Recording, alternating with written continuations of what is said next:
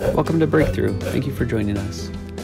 Be sure to click the subscribe button followed by the bell icon so you don't miss any future videos.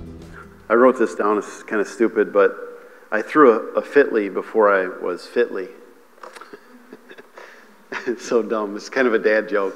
It's Father's Day. You have to humor me. Allow me to have some humor here. But I threw a fit, right, before I was fitly. I want to give you I want to talk to you for a second about that.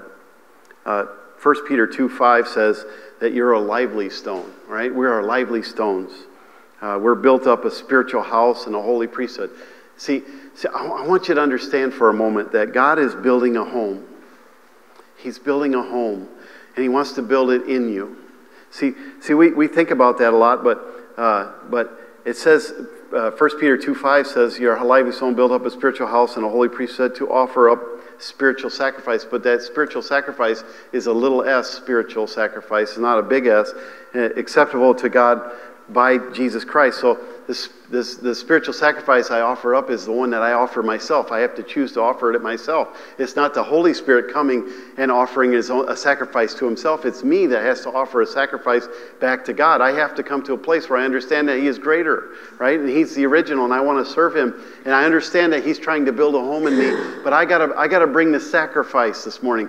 I got to bring the sacrifice and offer myself back up to Him. I got to offer up my will. I got to offer up my hopes and dreams and all of the things that I clutter myself with, right? I must worship Him. I must come to a place where I love Him because I love what I worship. I worship what I love. See, that's so true in our lives. Amen? In 1 Kings 6 in verse 7, I love this little verse. Talking about Solomon building the temple. And Solomon was the wisest man in all of the earth, right? Solomon had all of the workmen go, and they would make the stones off-site. And they would bring the stones to the temple, and they would set the stone, and there was not a sound, it says, heard while the temple was being erected, right? There was no sound that was made. There was no hammer beating up there. There was no banging. There was none of that stuff happened. It was just quiet. There was a stone after stone laid. And they would go and they would measure the stone. They would go and cut the stone away from the site. They would bring it, and they would come in and set it up in the temple. And I like the way that sounds, because it tells me that God has prepared not only the stone, like Solomon prepared a stone, God has prepared the other stones in this place this morning. In other words, He prepared you and picked you and designed and thought about you and brought you to this place. You are fitly framed this morning. We have come to a place where we were called to come. You should fit here. Amen? You fit here. You fit here. Turn to your neighbor and say, stop throwing a fit. You are fitly, okay? I tricked you a little bit there. But you fit. You fit. You should come alive, though. Amen? If you come to the house of God and you fit, you should come alive here. Amen? There's something inside of you that should come alive when you come into the house of the Lord. Amen? You fit here. I love this verse in Psalms 119, verse 9 through 11. I was reminded of this scripture, but it says, wherewithal shall a young man cleanse his ways. I love that word because it's in the King James and it's like 3 words all in one, wherewithal. But how can we cleanse our ways? But by taking heed to the word. We need to take in the word of God, amen, every day. It says, with my whole heart have I sought thee.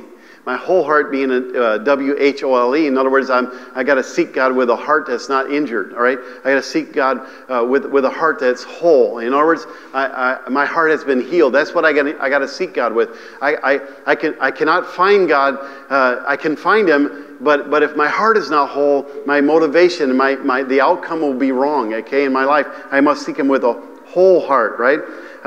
It says, oh, let me not wander from your commandments. And then it says something really powerful. Verse 11 it says, thy word have I hid in my heart that I might not sin against thee. Come and make a home. Amen. God, I wish there was a people here that would say, God, come and make a home in my heart. Make me whole. Make me whole. Take away my false motivations. Take away my selfish desires. Take away whatever it is you need to take away, God, and put in whatever you need to put in. And Lord, I just thank you that you have fitly made me, right? You have chiseled off. You have knocked off some of the excess things, the things that don't need to be there. You have brought me to a place, amen, to make a home in me.